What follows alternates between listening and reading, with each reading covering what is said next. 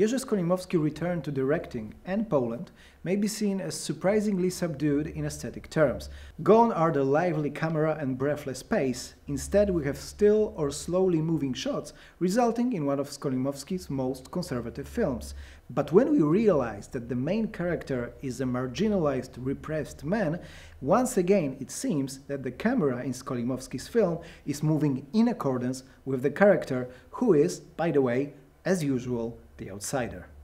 Skolimowski's realistic observation of his life, presented to us in a masterful visual narrative requiring no words, is interspersed with retrospections, again breaking the linear storytelling. Before Skolimowski establishes Leon as the victim, we are seduced to think the worst of him. We see a former convict burning a human hand in the furnace and displaying an unhealthy obsession about Anna, a nurse working in a hospital.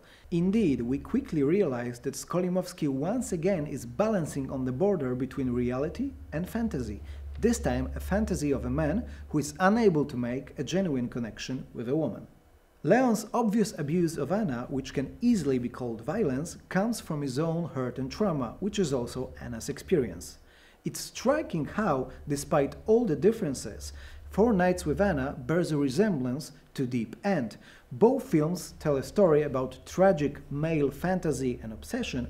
Both films tell the story about a woman who can only function as an object of desire or a victim of violence. Skolimowski presents Leon's point of view, which, given his abuse of Anna, is a risky ethical choice, especially in the context of contemporary discussions about women representation in cinema and different ways to portray victims and perpetrators. But eventually, Skolimowski gives Anna the platform to make her choice, to become independent, and that leaves Leon to confront with the emptiness of his life.